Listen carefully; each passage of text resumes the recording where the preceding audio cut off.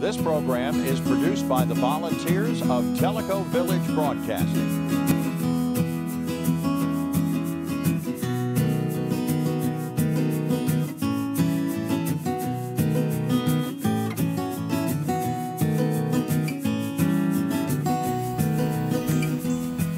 Welcome to HandMade, a series about artisans and craftsmen who use their creativity and skills to make one-of-a-kind art pieces. In our modern society, when everything is mass-produced, prepackaged, and available on Amazon, it's easy to forget that some things are still made by hand. In this series, we'll be visiting the studios and workshops of woodworkers, weavers, stained glass makers, metalworkers, quilters, and many more. Not only will you see these artisans at work, but you'll hear about their creative process and learn how they acquired the skills needed to make their unique pieces of art. So come on, let's visit the studio and workshop of today's featured artist.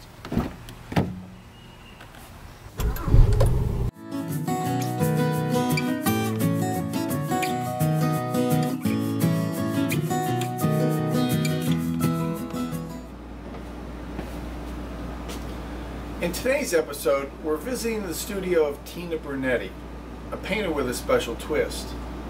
Most of us are familiar with painters who work with oils, acrylics, or watercolors on canvas, but Tina paints on metal with alcohol ink. And she's going to show us how she turns this into this.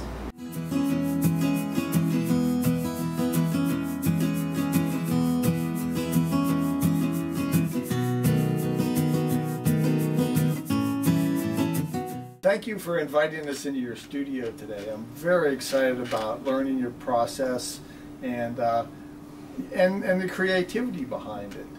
Were you always interested in art? Yes, ever since I was a little girl.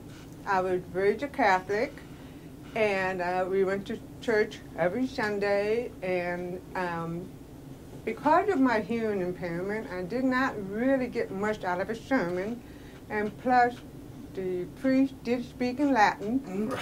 and so that was a double whammy for me. I did enjoy going to Sunday school because we always had a coloring book. And the coloring book was mainly about the life of Jesus. And so I just colored and colored and colored. And from there, I did more artwork at home. My mom would buy cartoon books on how to draw a cartoon. And I was just hooked. I always either colored or was drawing. Yeah. Practice, practice, practice. Mm-hmm. Yes, definitely. Before the show, we were talking a little bit about the fact that you took some art classes in high school and college, and then later on as an adult. And like a lot of painters, you started out working in oils and acrylics and water colors on canvas or paper. But how did you get interested in alcohol ink? I noticed there were two other women who were painting in alcohol ink on large Yupo paper, and that is it's like a plastic paper, but big paper, and beautiful flowers, and I was amazed. I'm like, oh my gosh, I have to try that. And so I asked my instructor, can I learn how to paint alcohol ink? He said, sure. Have you ever used alcohol ink? I said, just on little tiles, and he said, and you want to paint an animal?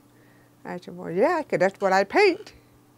So anyway, I drew it out on a piece of paper, brought it back to the next class, and started painting with alcohol ink. Your wolf. Yep. That's my wolf. Pretty good for the first effort on alcohol ink. So he's mine now. We'll see later on in the show that two of your favorite subjects are animals and Native Americans. What inspires you about those subjects? Like many people, I just have an intense passion for wildlife and domestic animals, especially now with the endangered animals. And I just feel like if I'm painting them, I can make people more aware. We need them. We need to keep them alive. We can't just keep killing them off. Right. You know, and so that makes me feel good when I paint them. And as for Native Americans, I've always felt a connection to just in general, you know, different Native American history, the history of Native American, and I've always had an extreme interest.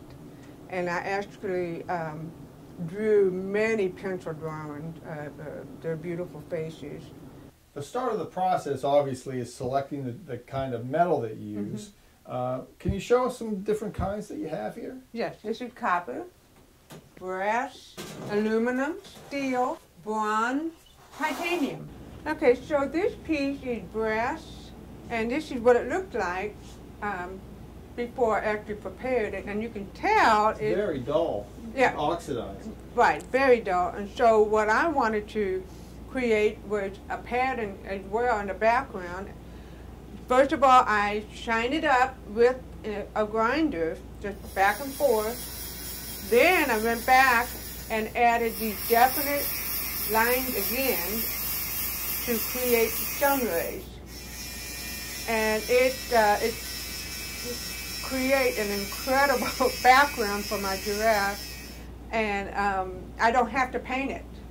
You don't have to paint the background, right. You can just leave it bare. Okay. Yeah, I just leave it bare. And the really interesting thing about this, it creates a 3D effect as well. So, that's why I love metal. In addition to grinding, you can also treat the metal by flame working or adding a patina.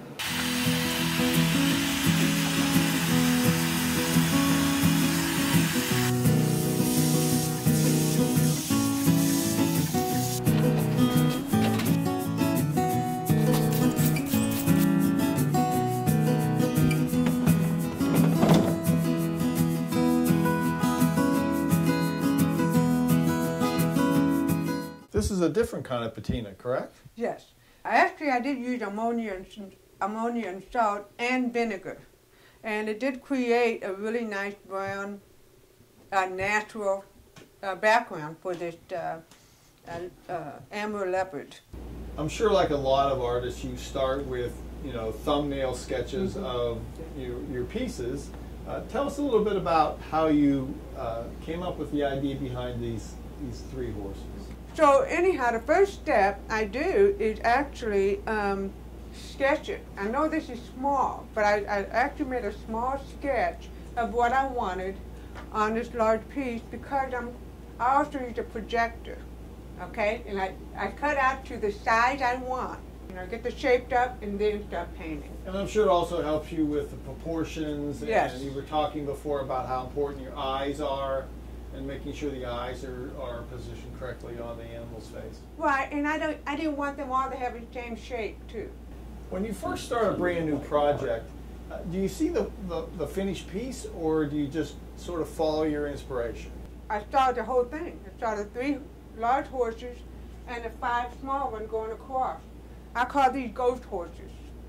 You know, because you want to see them, but you don't. It's kind of a back and forth. You showed us how you prepare the surface of the metal, and this one's already been done with a grinder and some light sanding. But now I want to see how you actually apply the alcohol ink, because I would imagine it's very hard to do. So this is where the magic begins. Oh.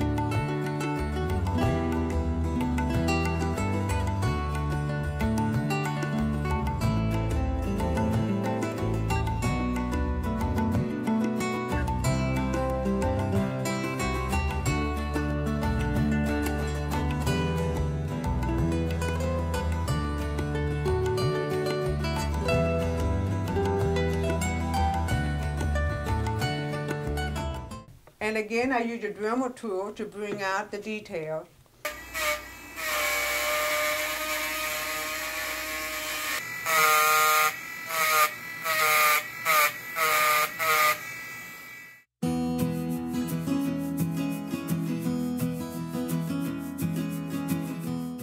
You're just not the kind of artist that does craft fairs.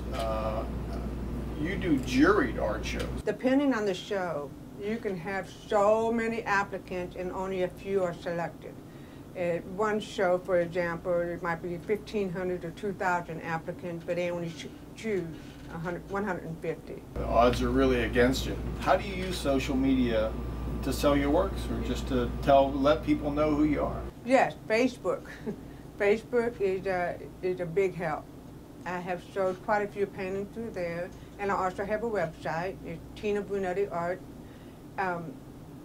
but mainly through Facebook. I also have Instagram as well. How is your personality reflected in your work? Well, bright colors. You know, I'm a happy person. Bright colors are happy, and I can't stop. It's a passion of mine. You know, I love animals, so when I paint my animals, my passion, my personality, it just my love for animals just shows up. Right. And one of the things that's very important to me is that I capture the eyes, because if I don't capture the eyes, then there's no point in it for me. Right. And so I actually paint the eyes first. I've heard that from a lot of artists, that if you don't get the eyes right, yeah, paintings just don't work. It doesn't. It's just flat. Like a lot of working artists, I'm sure you encounter creative blocks every once in a while. How do you overcome that?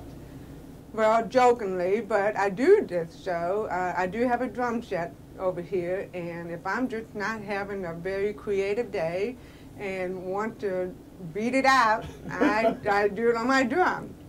And I get pretty loud, especially when I have a garage door open. I'm sure my neighbors can hear me.